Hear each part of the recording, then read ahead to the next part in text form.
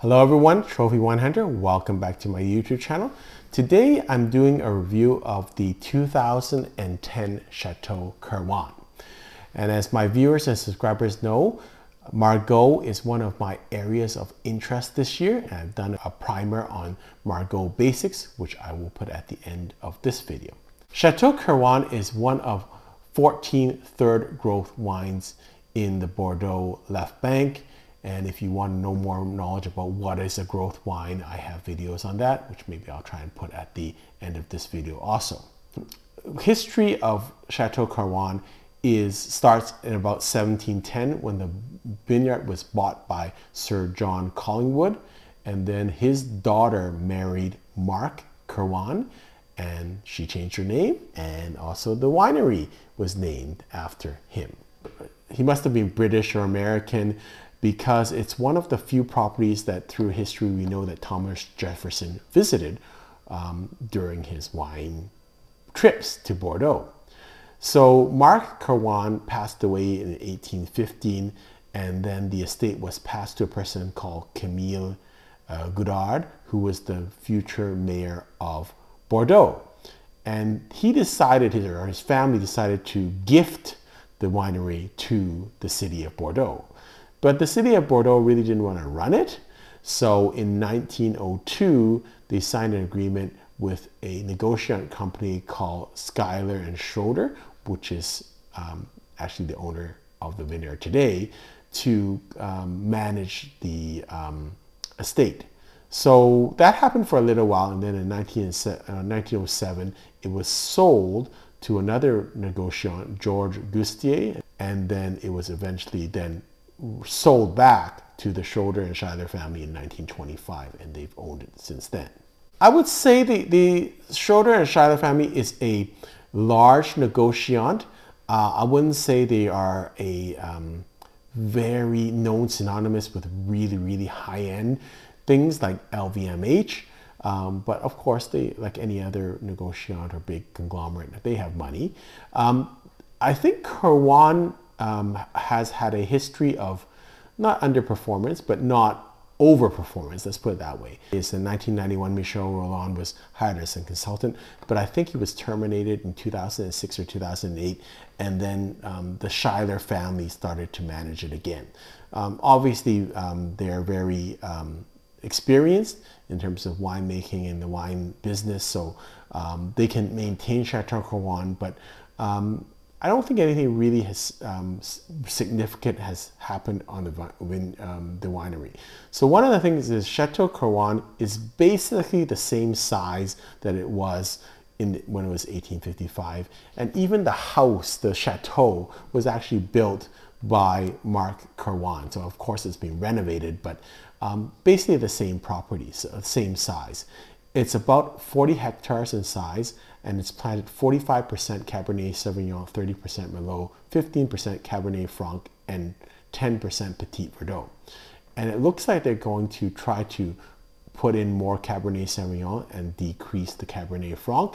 And because of the difficulties in maturing Cabernet Franc and Petit Verdot, many times it's not even in the blend, which kind of, in a way, seems wasteful because you've got 25% of your winery that's growing grapes that you're not even using. They also grow a bit of Camembert, and there is a small amount of that starting with the 2017 vintage in the blend. So again, a lot of these things that we're going to talk about are post this wine. So this is the 2010 vintage. So the terroir of Kirwan is gravel, sand, and limestone. They have one of the highest points in Margaux, but again, with Margaux region, I don't believe the actual elevation matters as much as some other regions that we've seen. It's more the location, I think, which is a little bit more important, and some of the best areas you'll see are kind of populated together. They have, on average, vines about 30 years of age, but they do have some vines that are about 60 years of age. So 2016 is a significant year for Kirwan because they did a full renovation of their winemaking facilities. And one of the things that I always look at is the number of vats that they have. So they have about 37 of these. And again, that's a substantial amount, but again, I look at that, that's probably a very good, significant improvement. And again, why I think it's important to look at how many vats they have is because in this situation, they have, I think it allows for parcel by parcel vinification. They have actually 46 separate parcels. But if you only have like one vat, it doesn't matter if you have 46 parcels because it all goes in one place. But with 37 vats, you could actually separate many of the parcels together. So I think that's an improvement, and I think you will see an improvement in their wines. Chateau Kirwan chooses to both their alcoholic and malolactic fermentation in the same vats, and the wine is aged 40% in new oak barrels between 18 to 20 months.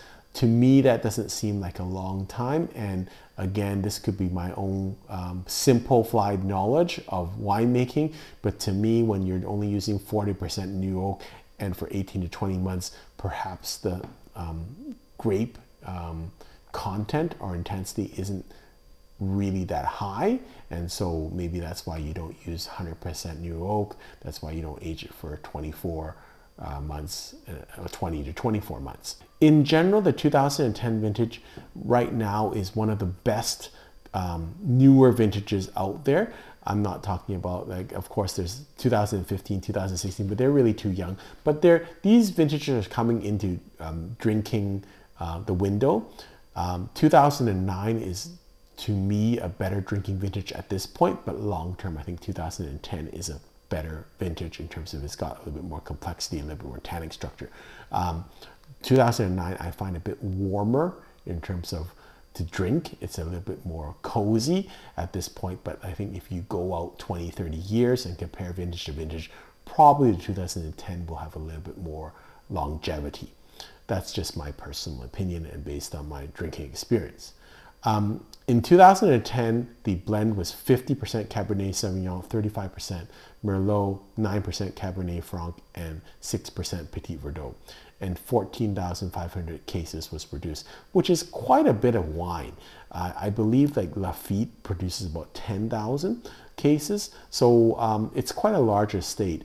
And in general, my impression of Kirwan is always it's, again, never really overperformed too much. You don't get really stunning vintages of Kirwan. I don't think you get really, really bad vintages, but I think you could say that at most that it has performed at a third growth level, and probably in a lot of the vintages between, I guess, 1980, I'm not going to go back any earlier than that because I'm not familiar with those, but let's say between 1980 and 2000, many of those vintages would kind of hover between the 88 and 92 point range. There'd be very few vintages that I would say would be above 95 points in my books. And hopefully that will change because the Margaux region is having a bit of renaissance. They've had this full renovation in 2016. So I'd give it a couple of years. The winemaking really hasn't changed that much. They really haven't done that much with the vineyard. So I'd give it till about 2020 and look at the Kirwan wines after 2020, and hopefully we'll see a bit of a progression. I don't think they're going to get any worse, but again, I don't think this is what I would call a winery that I would really look out for in the region. There are other ones that I think have done a little bit more in terms of their growth and their expansion than Kirwan. Let's taste the wine. I'll let you know that I've had it open now about 2.5 hours. I originally drank it with my friend. We put it in a decanter. The rest I left in the bottle. So this portion that I'm drinking and sampling right now has not been decanted, but it's in the bottle about 2.5 hours. So it should be well aerated. So on the smell, of course, you get dark fruits. There's still a lot of life in this wine. There's a lot of oak, like a little toastiness in it. And you smell the Cabernet Sauvignon grape in this. A lot of cassis, some blackberries, blueberries, that type of aromas on this wine. I don't get the characteristic like chocolatey silkiness, not really. Maybe if you try hard, it's a little bit of a dark chocolate, like a bittersweet dark chocolate. but you know, very nice aroma. I would say medium intensity, and that would be one of the knocks on this wine, that it's not as aromatic as I would expect from a 2010, but you know, it could be a strong vintage and maybe it needs a little bit more time.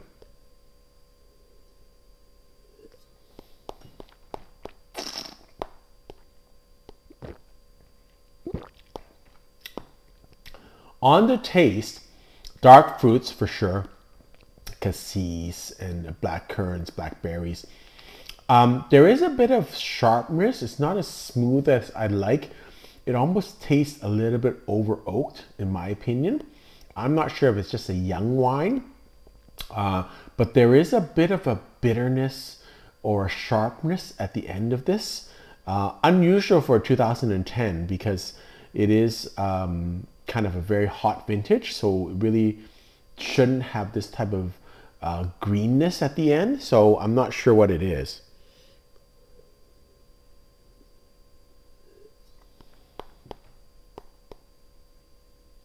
Yeah, a lot of sweet fruit, but somehow the aftertaste is not quite balanced. It's not smooth. It's a little bit, yeah, edgy on the aftertaste. So I'm not sure if just it's young and it needs more time. So I would say it might be young.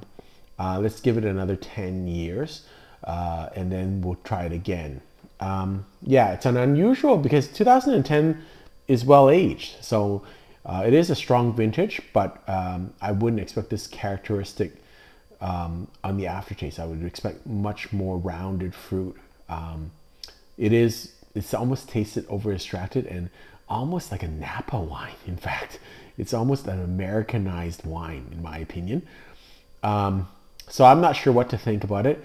The Wine Spectator rates it as 91 points. I'm going to give it 89 points. But again, it could be that it's just young. But at this point, I've had other Margaux wines in different vintages and even in the 2010 that I think I would prefer over this wine. It's a good wine, don't get me wrong, but the aftertaste, there is something in the aftertaste that I'm not too thrilled about, and I think it's just young and it's just not come together yet.